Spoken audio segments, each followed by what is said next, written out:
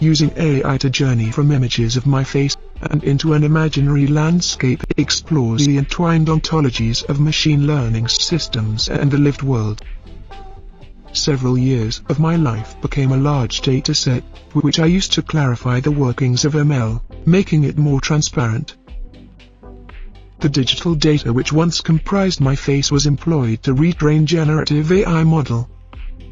As the model evolves, its sense of what a face is begins to morph, warp, and mutate in my own image.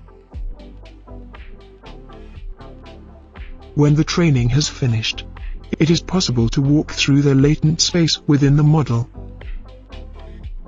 As we move through latent space, we see the plurality of what the machine has come to understand as images of me.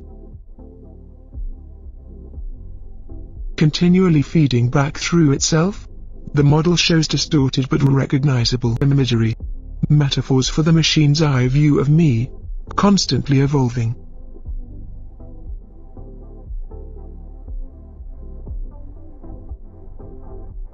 Still images extracted from the latent space show moments captured from computerized dreams.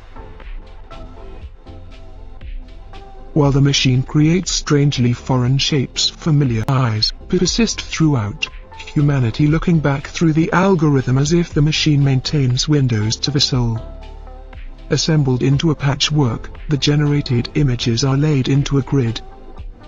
Using a deformation map, a 3D landscape is created, terraforming the latent space within the model. Now, I can walk across a desert wasteland.